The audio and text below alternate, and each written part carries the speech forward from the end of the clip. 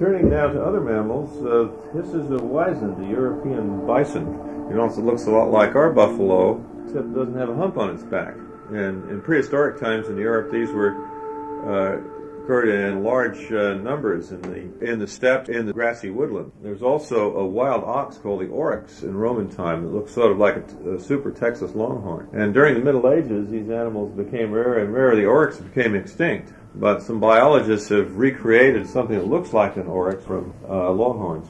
The wisent, however, survived on various estates in Eastern Europe, and most of them were killed off during World War I and the Russian Revolution. Wars are very bad for the conservation of large animals because soldiers have guns and they're always looking for meat.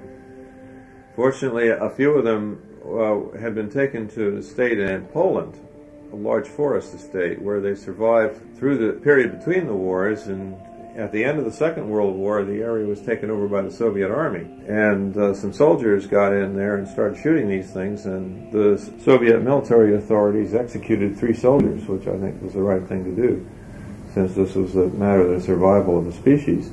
They still survive in Poland, but because of the lack of habitat space, they have built up their numbers to the point where you'd really say they're out of danger.